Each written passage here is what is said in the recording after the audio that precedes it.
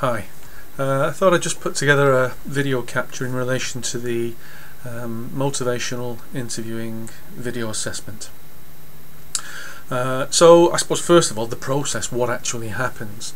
Well, in the lead up to the assessment you will have chosen a partner to work with, someone else from the course.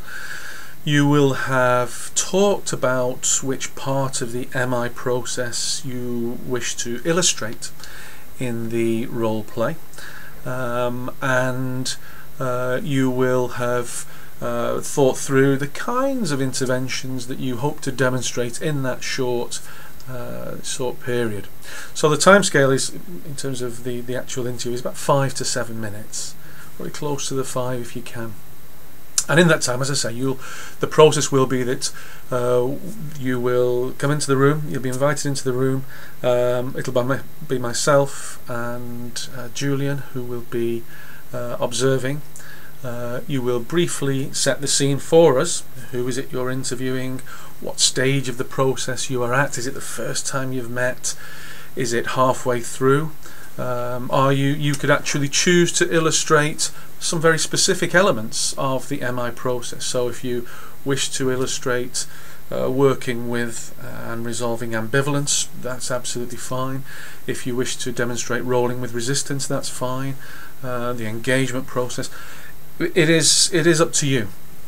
The idea here is that you are being provided with an opportunity to demonstrate that you can utilize some of the skills that we've explored over the last few weeks. And given that we are talking about a few weeks, there is no expectation that you are going to be experts in the MI process.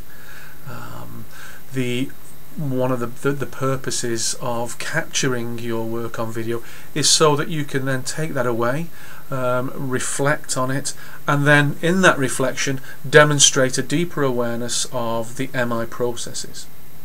So your reflection will include elements of, well, what did I do well in that short interview? What did I think? What did you think tied in very neatly with the theoretical elements of MI? What responses were particularly salient?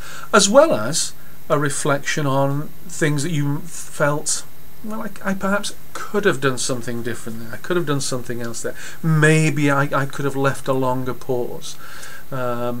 Maybe I could have talked a little bit less. Maybe I missed a real key phrase or word that the interviewee used that might have allowed me to probe a little deeper and explore things in a little bit more depth. So that sort of, for me, is a good sort of capturing of what's expected of you. In terms of the reflection, we are working at MSc level. There is an expectation that you're going to be able to make connections with MI theory, and so there will be an expectation that your reflection has a reference list. You can demonstrate that you've read around the MI literature, and you've been able to use that in a focused way when analysing and reflecting upon your interview. So coming back just to finish off the process, you'll come in, you'll do your interview. Julian and I will give you some very brief feedback, maybe a couple of questions, and then you just reverse the process. So you're working in pairs. You're not doing it in front of the rest of the group.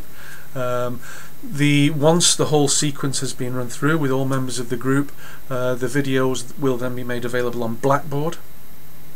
So not available to anyone else, but just available within the group, and that allows you then to have free access to build your reflection, as it were. I hope that this helps.